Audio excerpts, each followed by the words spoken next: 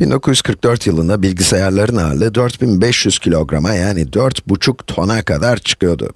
Günümüzde ise bir standart dizüstü bilgisayarın ağırlığı yaklaşık olarak 2,7 kilogram. Bilgisayarların 1944 yılındaki ağırlığının günümüzdekilerin ağırlığına oranı nedir? Cevabınızı iki tam sayının oranı olarak veriniz. Güzel. Şimdi bilgisayarların 1944 yılındaki ağırlığıyla başlayalım. Ne diyor burada? 1944 yılında 4500 kilograma kadar çıkıyor. 4,5 ton dedik. Ve bunun günümüzdeki dizüstü bilgisayarların ağırlığına olan oranını bulmamız bekleniyor. Günümüzdeki bilgisayarların ağırlığı ne kadardı? 2,7 kilogram. Peki, 4500 bölü 2,7. Bu bir oran. Ama bu kesirin paydası tam sayı değil ve bizden cevabı tam sayılardan oluşan kesir şeklinde vermemiz isteniyor. Tamam. 2,7'yi tam sayıya çevirmenin en kolay, en pratik yolu, ondalık noktasını, ondalık virgülünü bir basamak sağa kaydırmak, yani bu sayıyı 10 ile çarpmak.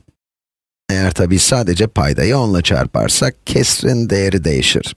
Kesrin değerinin aynı kalması için, paydayı 10 ile çarpıyorsak, payı da 10 ile çarpmalıyız. Yaptığımız şey, 4500 bölü 2,7'yi 10 bölü 10 ile çarpmak. 10 bölü 10, 1'e eşit olduğu için kesrin değeri değişmiyor. Sonuç ne olacak bakalım. 4500'ü 10 ile çarparsak, 45.000, bunu paya yazalım.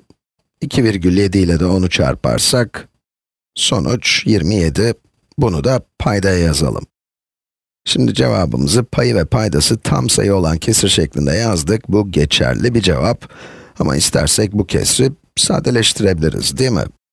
Paya bakıyorum, 45.000, 45 ile bölünebilir. 45 de 9 ile bölünebilir. Payda bulunan 27 de aynı şekilde 9'a bölünebilir.